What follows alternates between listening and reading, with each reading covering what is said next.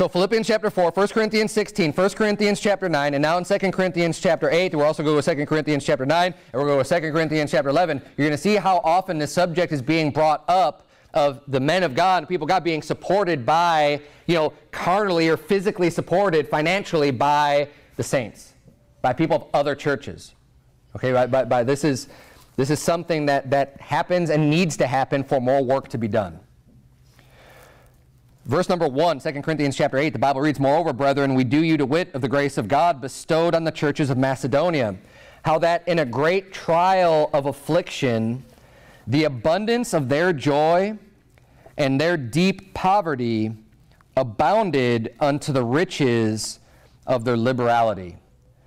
So even their deep poverty, it abounded under the riches of their liberality. So, he keeps bringing up the churches of Macedonia because, for the work that they've done, and they're actually a very good example set forward of their liberality and the blessings that they receive. It says in verse 3, "For to their power I bear record, yea, and beyond their power they were willing of themselves, praying us with much entreaty that we would receive the gift and take upon us the fellowship of the ministering to the saints." So this is how they're viewing their giving. It's fellowship, right? We're communing with you in fellowship to ministering, to helping the saints, other brothers and sisters in Christ who are doing the work.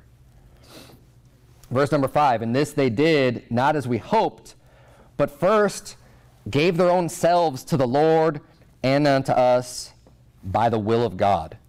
So is it God's will for them to get involved and join themselves in this fellowship and giving and helping? Yes, it was. They gave of their own selves to the work that was going forward and cared enough about it to make sure that the needs the needs are met of those doing the work. Verse number 6, "Insomuch that we desired Titus that as he had begun, so he would also finish in you the same grace also.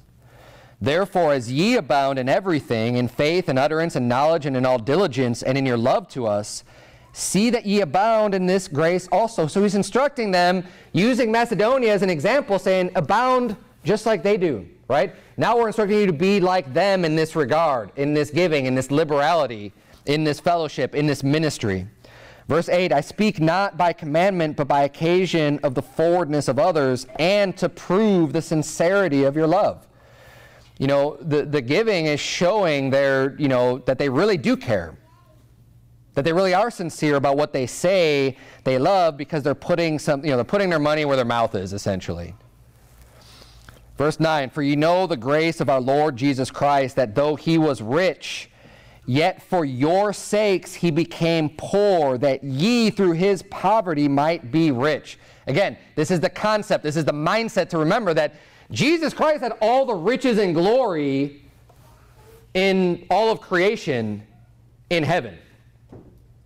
But what did he do for you? He came out of that glory, he came out of heaven and came to this earth humbly as basically a poor, into a poor family, which can be proven in Scripture that they didn't have a lot of money. When he was born, the offering that was given was 2 young pigeons or turtle doves, which for giving a sacrifice for a child, they weren't able to give the lamb. They had to give the 2 birds, demonstrating that they didn't have a lot of wealth.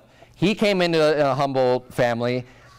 He humbled himself by giving up all of that for your sakes, for love, for you. Was willing to give up all of that for you, that we ought to have that same mindset, that we're not focused on the riches of this world, that we may even become poor in this world to help others out and to give that ministry unto others, that other people might be rich, because we're focused on them. We're not focused on ourselves just gaining wealth. We're focused on helping others.